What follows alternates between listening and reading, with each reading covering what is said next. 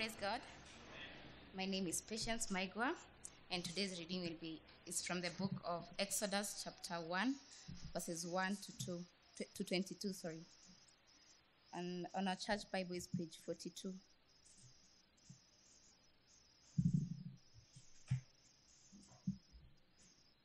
And I read, "These are the names of the sons of Israel who came to Egypt with Jacob, each with the household: Reuben, Simon, Levi, and Judah, Issachar, Zebulun, and Benjamin, Dan and Naphtali, Gad and Asher.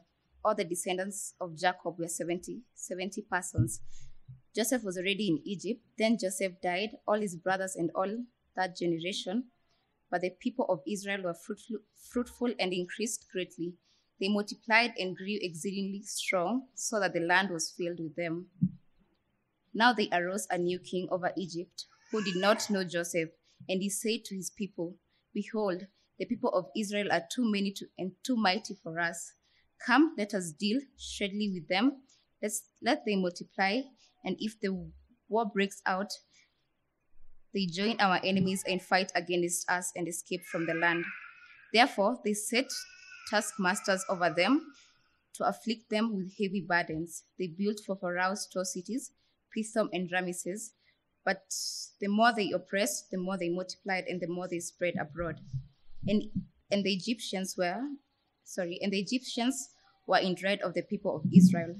So they ruthlessly made the people of Israel work as slaves, and made their bitter life with hard service in mortar and bricks, and in all kind of work in the field, in all their work, and they ruthlessly made them work as slaves.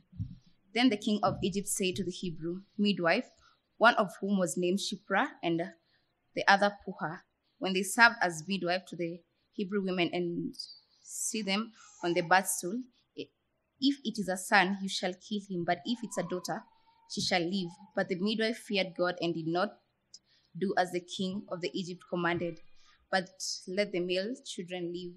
So the king of Egypt called the midwife and said to them, 'Why have you done this and let the male children live?' The midwife said to Pharaoh, 'Because the Hebrew women are not like the Egyptians women, for they are vigorous and give birth before the midwife comes to them.' So God dealt with the midwife, and the people multiplied and grew very strong. And the people and because the midwife feared God, he gave them families. Then Pharaoh commanded all his people, 'Every son that is born to Hebrew you shall cast into the Nile, but you shall let every daughter live.'" This is the word of the Lord.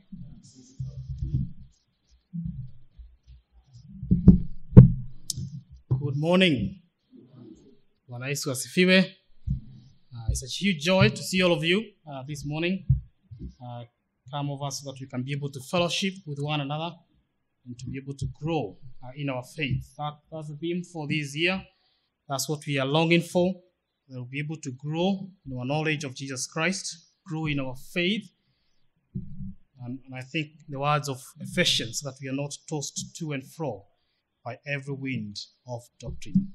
My name is Peter Kamau. I'm one of the elders here, and it's my joy to be serving and to be shepherding among you people.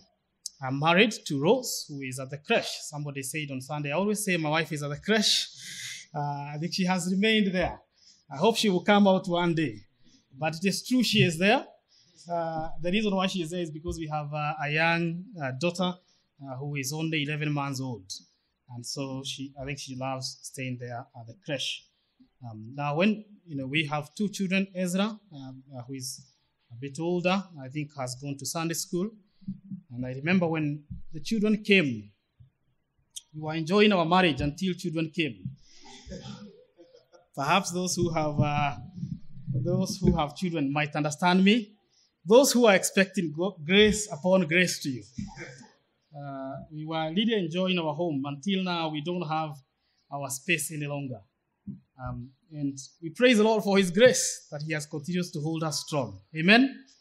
And up to this very day. So when we were thinking with Pastor Patrick on what should we think about couples sort of lunch out what would be the best thing to discuss without perhaps what has been our own very experience, which is not strange to many of us, is what would be the best thing for us to ask and to tell the couples. So on 12, we have organized a very good sort of out for couples. And one of the main things that the speaker for the day will be addressing is how really, in the midst of children coming to marriage, how can we be able to still remain loving one another and growing in God? Wanaweza wasifiwe sana couples? Because that's a huge thing, isn't it? Huge thing. And I think we praise the Lord that in this church we have been blessed to have so many young couples who are coming on board. And we pray that the Lord will help us to be able to minister to each one of you. But I cannot think of a better thing to discuss than that. I think sometimes that's where most marriages start breaking there, as you even start already disagreeing on the names of the children. And by the way, today I'll be mentioning good names in case those of you who are expecting are disagreeing. There is Pua. Do you hear that name? There's Pua and Shipira. So good names here. So don't disagree. After this, see me and I'll commission one of the names to be able to give to you. But anyway, it's a huge thing, isn't it? Don't want to make a fun out of it. It's a huge thing that can actually be able to plague us. Now, if you're new and you're wondering about Grace Point, we pray that we'll be able to preach the gospel from the scriptures. We say we are Bible-centered, which is one of the reasons why we provide Bibles on the pew so that members can be able to follow whatever we are saying here. And we long that we will be instructed in the Word of God, but also that Word of God will have an impact in the way we live, the way we do life, the way we even do parenting for those who are parenting, the way we even live as single people for those who are single. That's really our longing and our desire. And in fact, we want, not only for the adults, but even your own children who have gone to Sunday school, we can assure you that whatever they are hearing is nothing else by the gospel. So that's who we are, and that's how we want to continue really feeding on the gospel. So from this year, this is a big series that we are going through. It's called The Great Rescue. We're going to be looking at a good chunk of Exodus. I may not go up to the very end. Perhaps we might only get up to halfway. But this is what we want to really continue looking at as we look at the big rescue of the children of Israel from their slavery in Egypt all the way up to Canaan. That's what we are going to be studying and also trying to do a lot of lessons for us. So if you're new again, you're wondering where are we, what are we doing this? This is where we are. So can I encourage you then on the passage that has been led to us by Patience on Exodus, which is on page 42. Please do keep your Bibles open because I intend to stay on that particular passage. Now, as we start, don't I pray for you and myself that the Lord will help us, especially as we come to His Word, that we'll be able to grasp it, we'll be able to respond to these beautiful words that we have just sung about. We'll be able to respond in humility, in openness, that, Lord, we may be saying, Lord, here I am. Please, would you speak to me? Now, I say this because I sometimes attend services just for the sake of it. Sometimes I have attended sermons and have just listened to them. Can I plead to God that He will speak to me today? He will speak to all of you who are here today, that He will do that which is His will.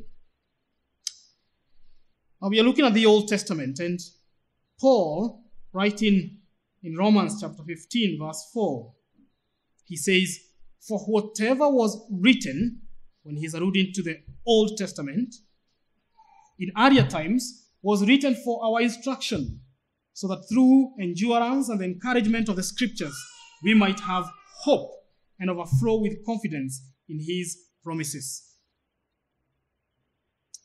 Lord, we pray that this will be true of us today.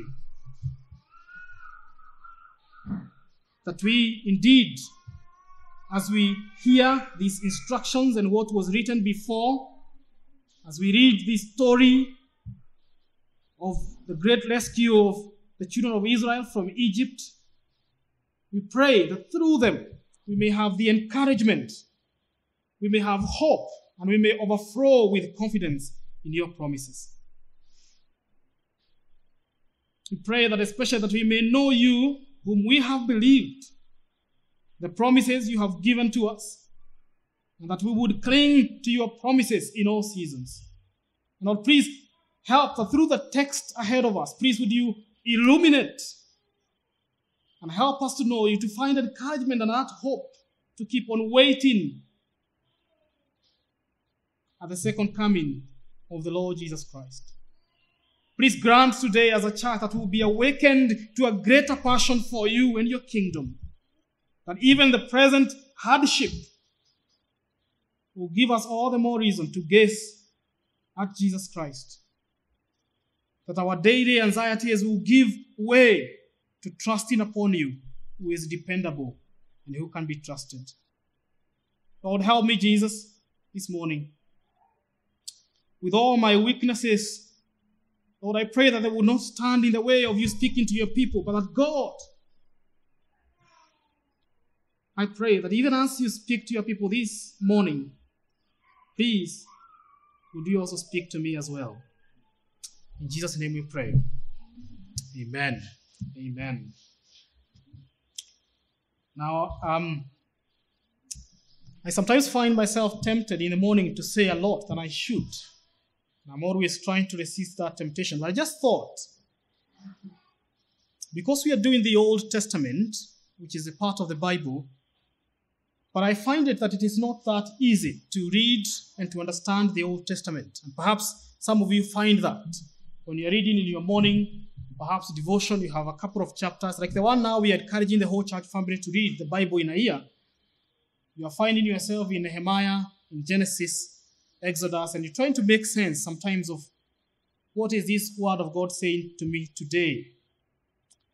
I thought a quick one here. As we read the Old Testament, normally a huge chunk of it is narrative or stories. And what we see in the Old Testament, we see God dealing with his people, like the way we are going to be seeing here. And it is from that, the way God is dealing with his people, that we learn about who God is. Is he a holy God? Is he a mighty God? Is he a savior? Is he God who is Jehovah Jireh, the provider of his people? Those are some of the things we are trying to learn when we are opening the Old Testament. It's not necessarily a copy and paste, because Moses was told to hit the rock. I should also go outside there and hit the rock. Not necessarily. But we are learning how God is dealing with the people. And we are also learning how his people are responding to God when he is dealing with them. But can I also say, as we learn those small stories, the story of people being rescued here, stories of David and Goliath, story of Samuel and David, all these kind of stories, the other big thing to be asking yourself is how each of those stories fits to the big story we talked about last Sunday, that one of redemption. We say that the summary of the Bible story is a story of salvation. It's God who is redeeming his people. So it's one big story of the Bible. It's not small stories that don't make sense together. So no story in the Bible is random, but all of them are working together to make one big story of salvation. Is that helpful? So when I was beginning to read the Bible, somebody helped me a lot. He told me, if Kamau, you are confused in the morning and you're reading Genesis and you're asking, how do I make sense of this one? He said, you can ask yourself 3 questions, which are very easy. It's just very basic. He says, you can ask yourself of any passage, what is this passage teaching me about God? What is it teaching me about man or humanity? And therefore, how should I respond? Is that easy? What is this story teaching me about God, about man or humanity? And therefore, how should I respond to that? And why is that important? It's very important as we think about what we want this year to grow in the knowledge of Jesus Christ. And one of the ways of growing the knowledge of Jesus Christ, we said, is on feasting on his word. And so it is very important then for us to know, as I read that word, how should I understand that word? So that we don't find ourselves either caught up in things that we are reading, and sometimes we may not be able to make a lot of point on how it is. Perhaps some of us might already be having that information, but perhaps some of us might need a benefit from that. And it also might help you to know why, and to understand why I would approach Exodus the way I'm approaching this particular great rescue story. Salvation is a promise. We now go to the story of today. I'm away with my Bible 101, how to read it. Salvation is a promise. It is a promise that God has given to us, that we will spend eternity with him, that he has forgiven us our sins when we have come to him and we have believed him, that Christ indeed is our Redeemer. He died on the cross for us. That's a promise that the gospel gives to us. And today, as we are here, none of us was there when Jesus Christ was being crucified. Is it? None of us has seen him. But we believe. What do we believe? We believe a promise that he has promised us. We believe that as we come to him and we seek for forgiveness, surely we find forgiveness in him. It is also a promise that, hey, like we saw last Sunday, even beyond death, I can be assured, I can rest assured, I can tell people to put a cross on my grave. Because I know that one day I shall be with Christ in eternity. That is a gospel hope. But the question I want us to look at this morning is, why should we trust God? Why should we put our hope in God? Well, you might say, I think I have seen him, helping me. Things have been nice in my home. I have really succeeded in life. But later, what about when storms are raging, or when things are not as we hoped them to be? Can we still trust him? What assurance do we have? Or is it gatherings of the church? Is it a wishful thinking on Sundays? Now, what we're going to look at today is very important. It is a story of how God has fulfilled a promise he made to his people. And that is what gives us assurance today that we can be able to trust him. You ask me, Kamau, what assurance can we go home with today? Well, I'll say, we look back to what he has done, and we say, he did it, he will do it. That's how it works. He promised, he fulfilled, he promised, he will do it. So where do we start? So we go back to look at the promise that he has made in the scriptures. And we are in the second book of the Bible, Exodus. So where do we go back to? Genesis. Great. We go back to Genesis and we look at what God had promised. And we come back to Exodus to look, has he fulfilled that particular promise?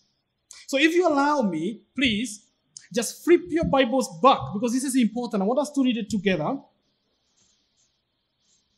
Into Genesis 22 and verses 15 to 18. Genesis 22 is where we're going to read.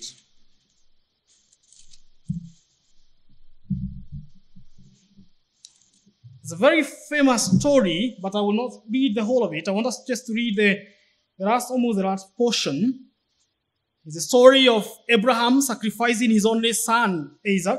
It's a very wonderful story. Perhaps in the future, the Lord will help us to revisit that story. God calls one man, Abraham, in Genesis chapter 12, and he gives him lots of promises. And Abraham walks with God, and at this particular time, he even asks Abraham to do a greater thing. He asks him to sacrifice his own son, Isaac, which, to our great surprise, Abraham is ready to do. He goes to the mountain with his son. He's ready to do it. But of course, that famous passage, the Lord provided a lamb instead of Isaac. And so Isaac was not sacrificed. And as God responds to that, from verses 15 to 18, is where we hear these words of God who is coming into covenant or making a promise to Abraham. So here is a promise that is being made to Abraham. And I just want us, the whole church, for us to read that promise, because it's what we are going to consider this morning as we look at its fulfillment. So are you there on page 15? Page 15, Genesis chapter 2 and verse 15. So 1, 2 we go. And the angel of the Lord called to Abraham a second time from heaven and said, By myself I have sworn, declares the Lord, because you have done this and have not withheld your son, your only son, I will surely bless you, and I will surely multiply your offspring as the stars of heaven and as the sand that is on the seashore. And your offspring shall possess the gate of his enemies, and in your offspring shall all the nations of the earth be blessed, because you have obeyed my voice. That's a promise that he makes to Abraham. Huge promise that he will surely, verse 17, bless him. He will multiply his offspring. I think currently Abraham has only one child by the name Isaac. And in fact, he says there, quite almost unbelievable, that I will multiply your offspring as the stars of heaven and as the sand that is on the... I'm avoiding to say that because you know where I come from. Eh? But it's the sand on the sea shore. Okay. May the Lord have mercy on me. Now, but that's a big thing. If you're thinking about it, I will not just give you 10 or 15 people, not 100 people, but I will give you many descendants, I think, in short, that you cannot even be able to count. That's the whole point, is it?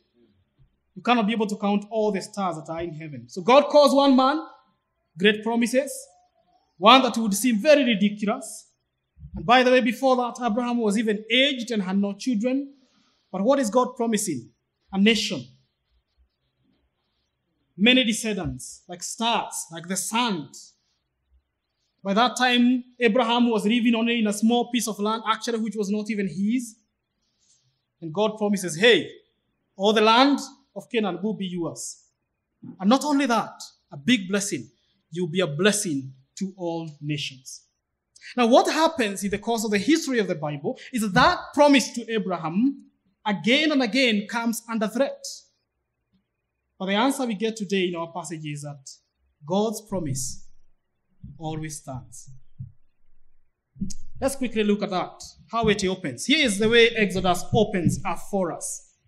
So we only have 3 points really, and we'll be done with it. Verse 1 to 7 is very easy if you check out your Bibles now in Exodus 1, verses 8 to 14, and then verses 15 to 22.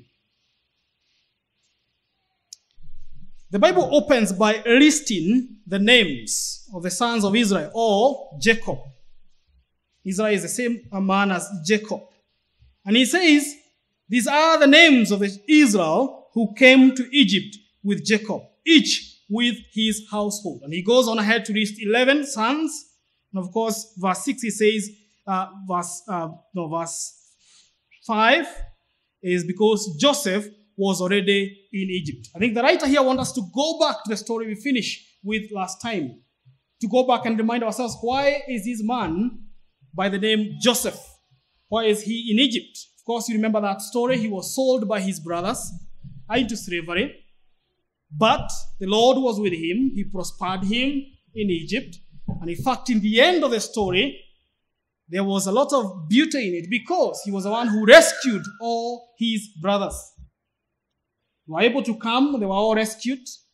There was famine in Canaan and also in Egypt that had threatened not only Egyptians, but also the family of Jacob in Canaan. And we said last Sunday, which is very important, is that if the famine had swept the family of Jacob, then it is right to say, humanly speaking, that even Jesus Christ would not have come. And it's also right to say that you and I today will not be having hope.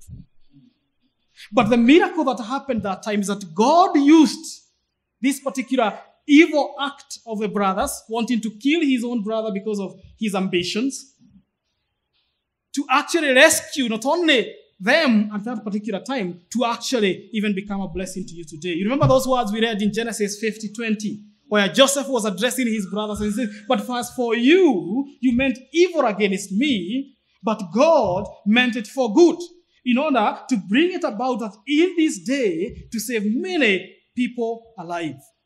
He reminded them that the great purposes of God was even beyond them, and that they could not be able to stop what God was doing. They thought they could stop one man who was dreaming, but actually no. God had a bigger plan that was beyond them. And so what we see there is that not only was God actually interested in the 12 men, but actually God was thinking about the whole world at the time and even today. In fact, he goes on to tell us that if you thought these people are very, very, very important, what he says there in verses 6, is that Joseph died. Who else died? All his brothers and all that generation. All that generation goes, but here is a big but I want you to see. Verses 7. But the people of Israel were fruitful and increased greatly. They multiplied and grew exceedingly strong, so that the land was filled with them. Can you see any echoes to Genesis? Can you remember those words of God to Abraham? That your own offspring will be as numerous as what? As the stars and as the seed on the seashore. I should avoid that word. Somebody give me a better word to use there. But what we can see here is, in a very small way, they are away in Egypt. God has already saved them through the famine. And now, what we are told in verses 7 is that those very people have now increased mightily, and they are doing very well, even though they are away from the land that God had promised them to give them. Which I think a quick application here I thought when I was preparing this, which gives us a broader picture of God. But God is not just in charge of one place, is it? When God was giving the promises to Abraham, he was in Canaan. And he could have as well said, I think God dwells in Canaan. But now they are in Egypt, away from home.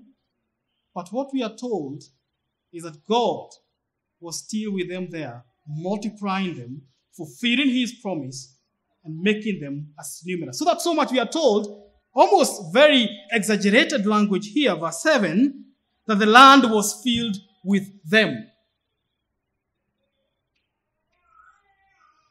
In other words, it's as if you can say God followed them to Egypt.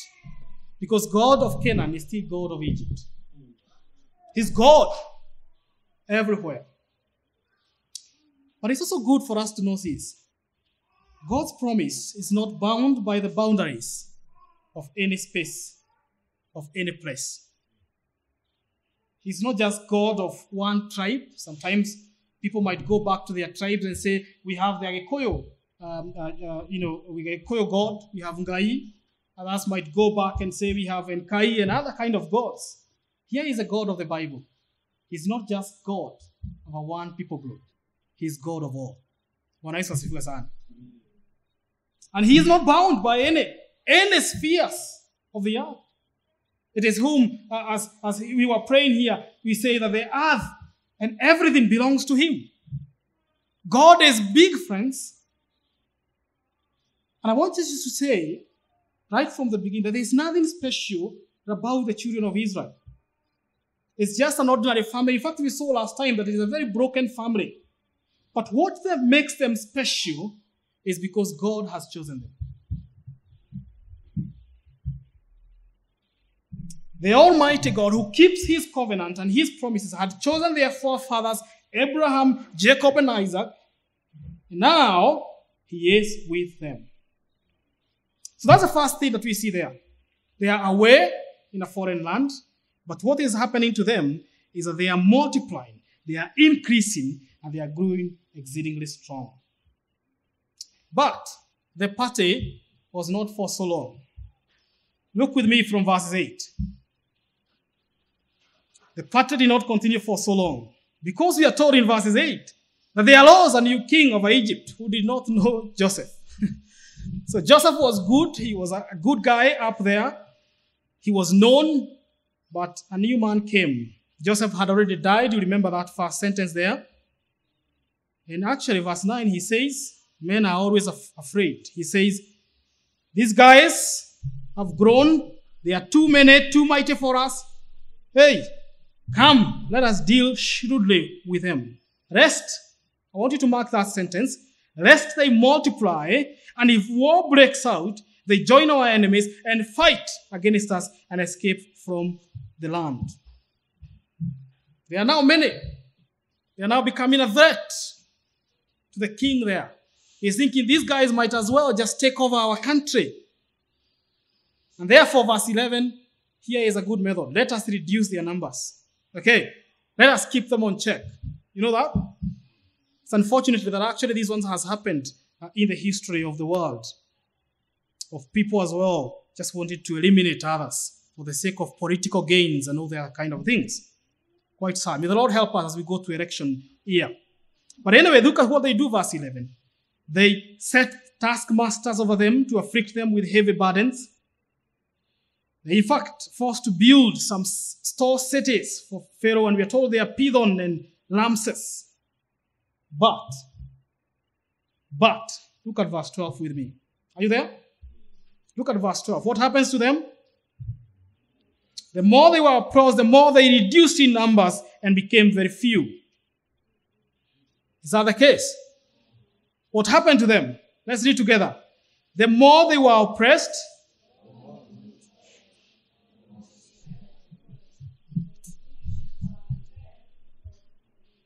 amen, amen. What an amazing thing, is it? If you have not started seeing what's happening in this particular story, I hope this again helps you. Verse 7, they are away in another country. What happens to them? They increase in numbers. These guys are afraid of them. They expose them to hard labor in verses 11. But the more they were oppressed, the more they multiplied and the more they spread abroad. So Pharaoh is working on reducing numbers while God is actually multiplying their numbers. Now, in a normal condition, can I say that's not how to increase the population? Okay, if you're doubting, sometimes maybe hardship normally increases. No, it doesn't. If you want to increase the lifespan of people and reduce mortality rates, at least my actuarial science comes back here. What you do is that you give people conducive environment, is it? You pay them better. I'm sure that's what you are hoping your employer would be reasoning to my sermon. You pay them better. You give them good diet. You provide proper health care systems. Okay? Are you listening to me? Do you think I should apply for any position in the coming elections? I'm a ground in a samanin. But you get the point, is it? If you want people to multiply, what you do is that you provide good environment for them to do that. Now, because what happens with the hard labor like the one they were exposed to in Exodus is that some people will die out of hard work. Some of them will be killed by taskmasters because they can't be able to perform. They will die of hunger and other things there. But what we are told here, a point that I think the narrator, believed to be Moses, is making here is, it is God at work to fulfill his promises. It is God who is at work to make sure that truly that promises made to Abraham, to Isaac, and to Jacob are actually becoming true and possible.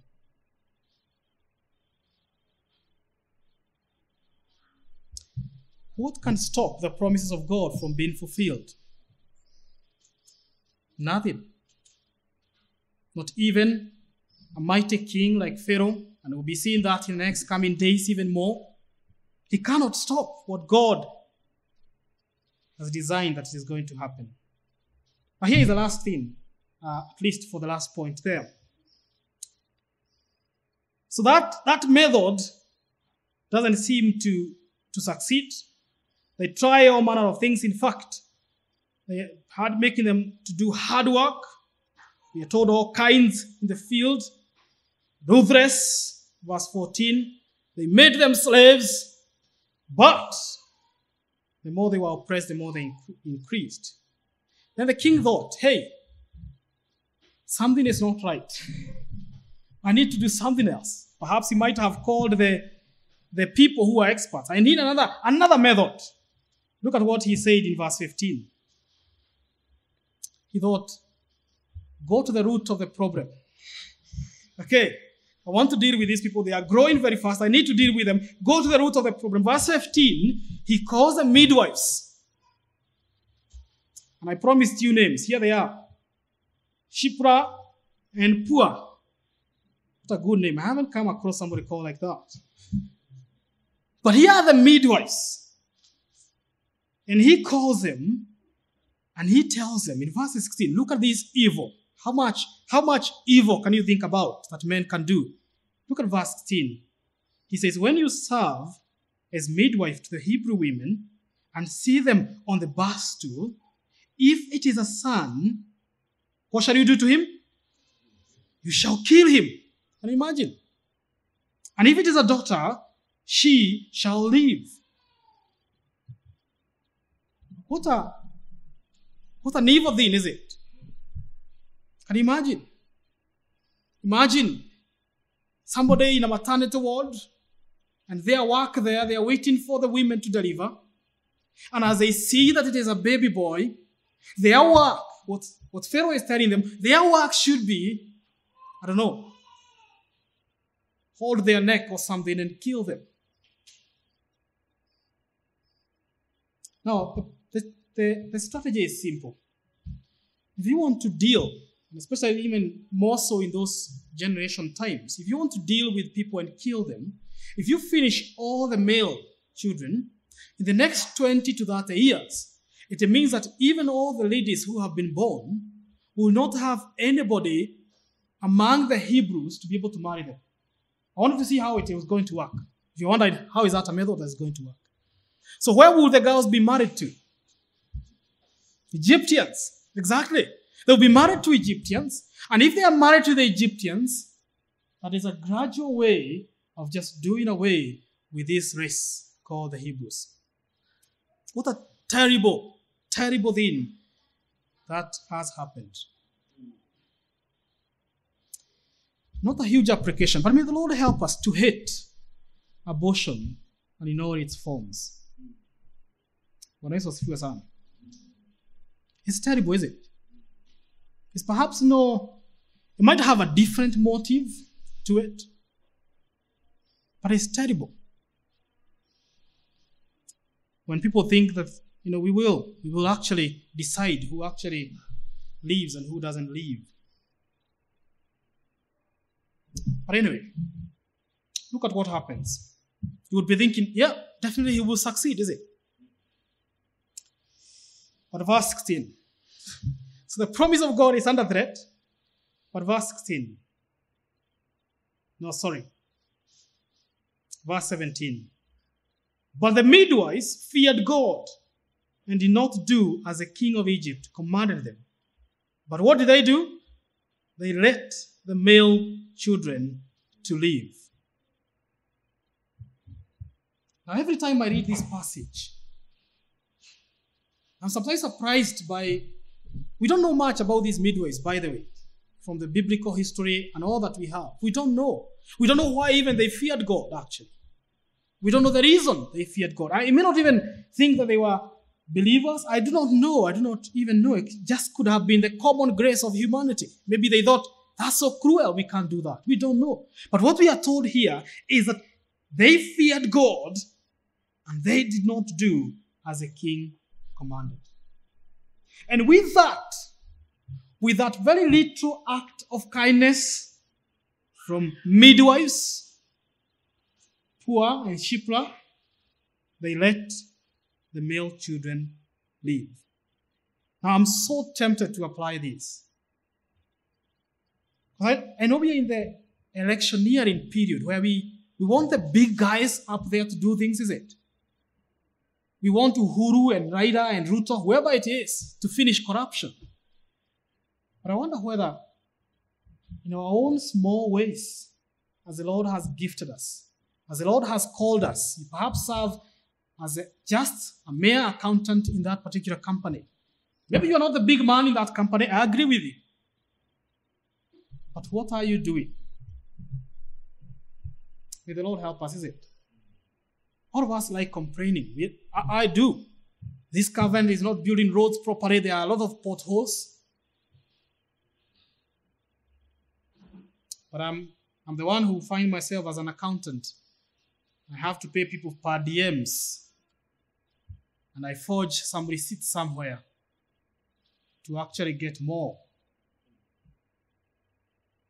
What a good example here. From women, I don't know whether they were believers, friends, and I must confess that. But they chose to fear God and not the king.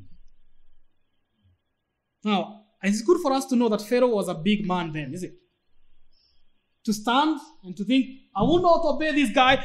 I will do quite the opposite of what he is saying. Really, that's risking your life. That's really putting your life on the risk. Or perhaps losing their jobs. I don't know whether midwives were, how they were being paid then. But really, that's a risky thing. But they chose to fear God. And next week, because of that kind of fear, next week we'll be looking at the baby in the basket. That's a good story, isn't it? Next week. That's next week, not today. But I want you to see how God was still working. Even then.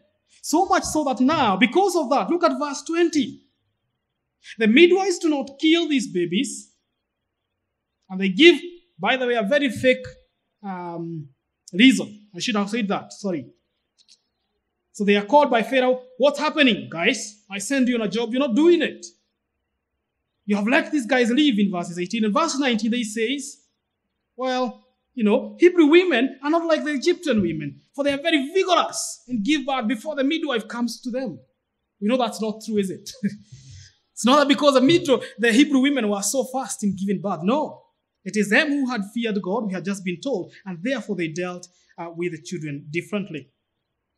So we are told, verse 20, God dwelt with the midwives and he with them. And a good point, a big one there. And the people, let's read together, verse 20, part B.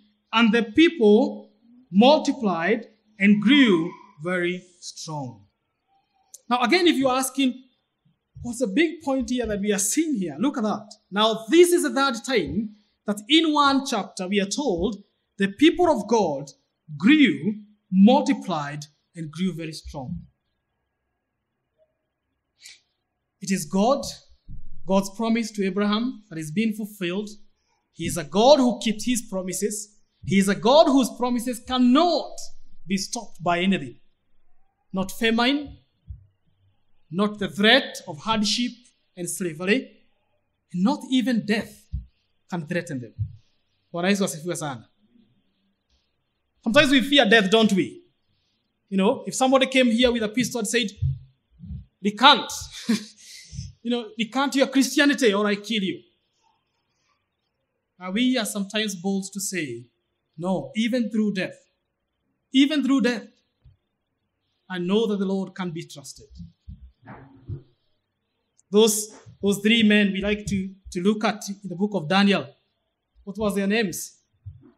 Shadrach, Meshach, and Abednego. They are told to worship this idol. And they say, even if our God is able to save us, we will not bow to this God. I pray that the Lord may encourage us with those kind of people.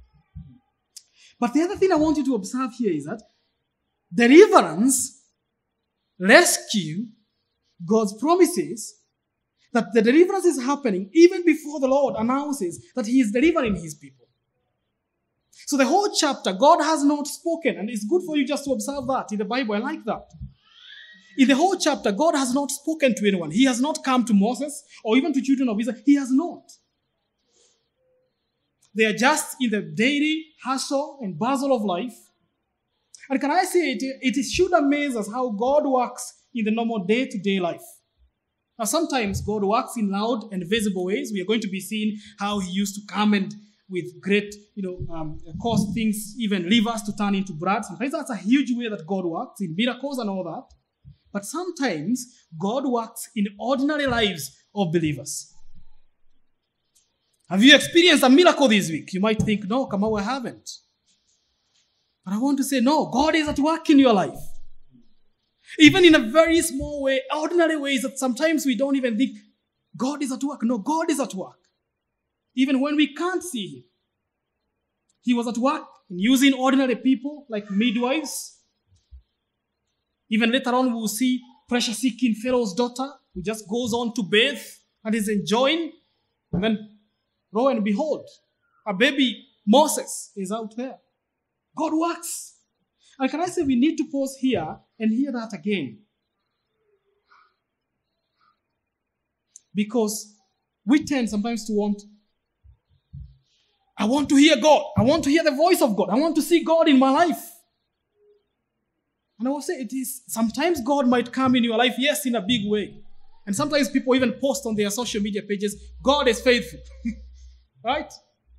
You're perhaps trusting God for a spouse and you get them. And we look at your status, God is faithful. And indeed, He has been kind to you. But can I say, sometimes just God works in ordinary ways, through ordinary people, in ordinary means. He doesn't always shout. We don't always see Him. Sometimes we cannot even pin a finger that this is God who is at work. But He works. He is at work. He is alive. He is at work even this day, as you hear His word today. Hey, we may not have a deliverance service after this. And you may not have you roll down and all that. But this is something I can assure you. God is at work in your life. And His promises are always yes and amen.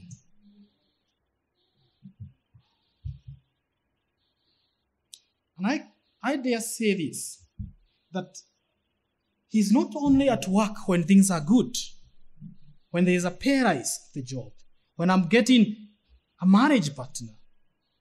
He's not only good when I'm getting a child. No. Even when there is slavery, like you can see in this story, even when there is hardship and bitterness, even when there is a tyrant like Pharaoh, God is still at work. And may the Lord help you to hear that. Now, can I say that this sounds like a beautiful story, of course, that we are learning, and encouraging about God keeping His promises. But let me very quickly show you the happy ending of this story.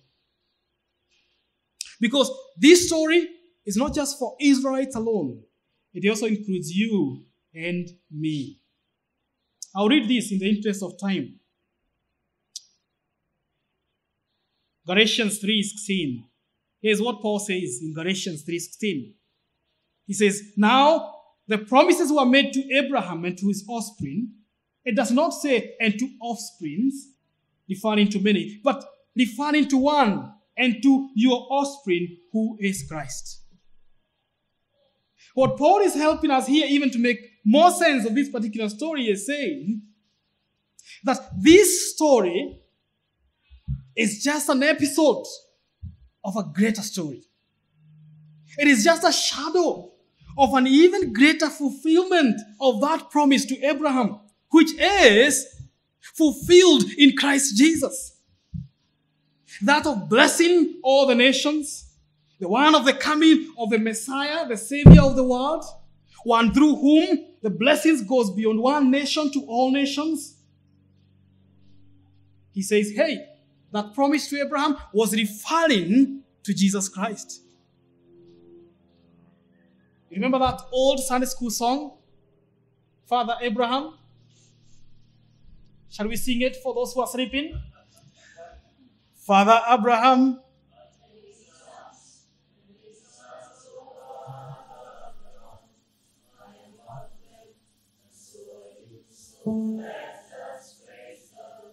Amen.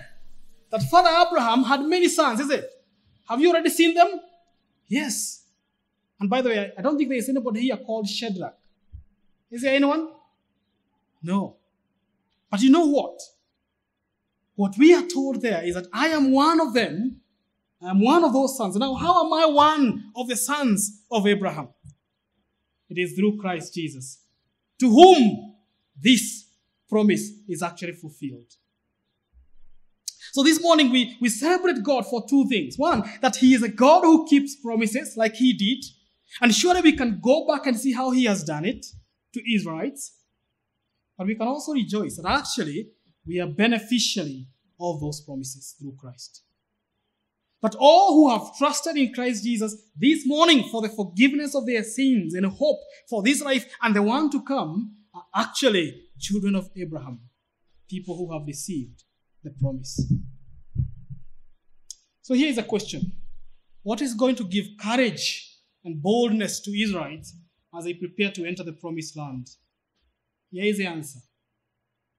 It's by looking back at how God has acted in the past to fulfill his promise. And they can say he is a God who fulfills his promises. You see, everyone who is a believer today here in the morning listening to me, there's a sense in which we relate to this story. We are not yet there.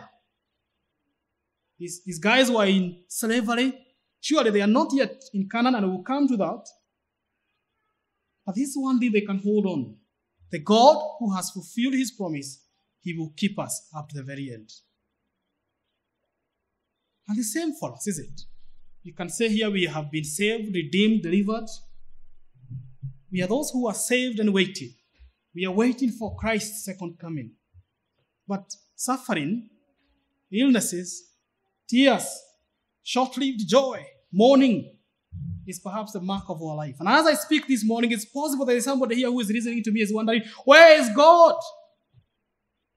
Kamau, where is this God who keeps his promises? I feel like I'm just thrown under the bus. Nothing seems to be working on my end. Paul says this in Romans. He says, we groan, we wait in eagerness for adoption of our bodies. For this hope, we were saved. But here is a reason to hold on, to trust, to be firm, to trust in God's promises, because he will keep his promises. He will not fail. And nothing will make him to fail.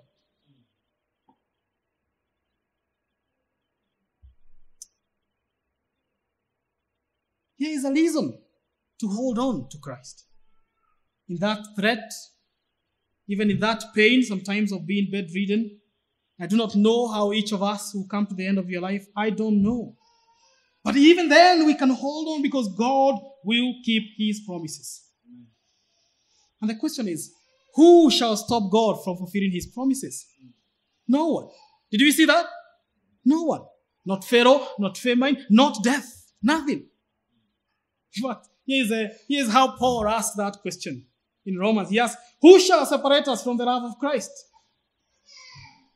And he goes on to give an answer. He says, for I am convinced that neither death nor life, neither angels nor demons, neither the present nor the future, nor any powers, neither the height nor depth, nor anything else in all creation will be able to separate us from the love of God that is in Christ Jesus, our Lord. I want to add there and say, not even generational curses or witchcraft will actually separate us from the love of God. Nothing will do that. No threat to you, believer.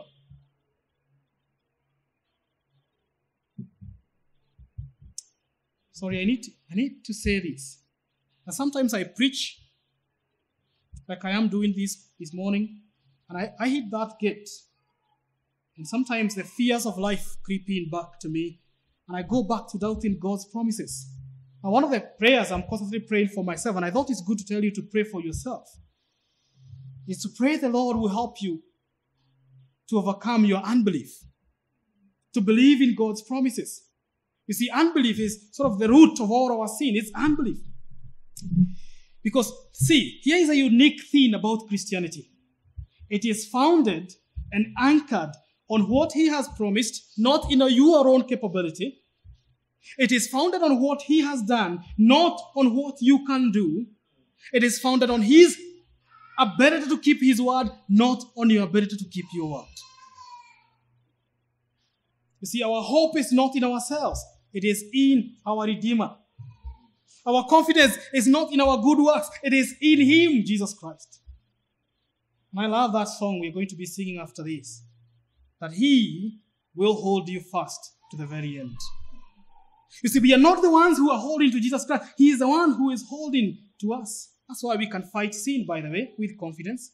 And that's why we can know that we will win at the end of the day. Here is the last illustration somebody showed me. He told me sometimes as believers we think we are the ones who are holding God. Are you with me? And sometimes we keep on worrying. What if I get tired and release God? What will happen to me?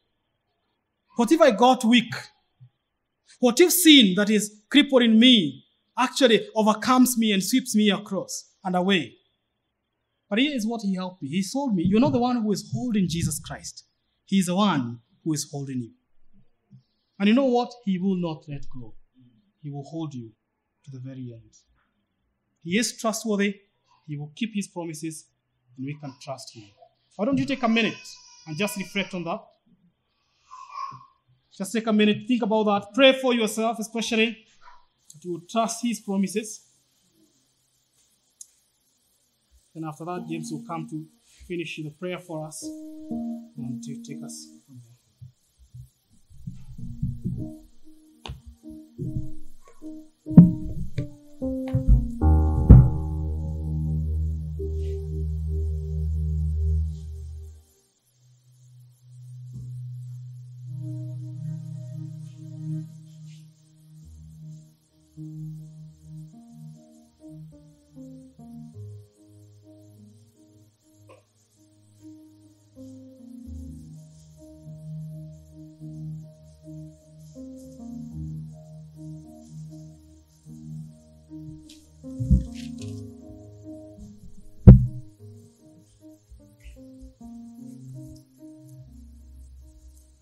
As we pray for ourselves, I just thought when Pastor Peter was preaching, what do we think is the biggest hindrance to God's promises?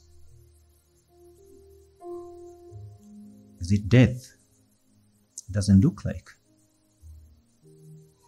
Think about the greatest world leader you can think about. Neither of his schemes can actually thwart God's promises. Pharaoh was a big guy.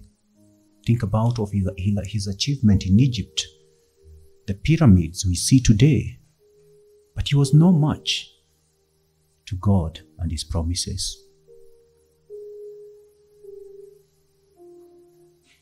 And sometimes we just think we get occupied with the big things of life, the things that people are doing, the leaders that are out there, and maybe they steal our hearts, and we think that is better than what God has to offer.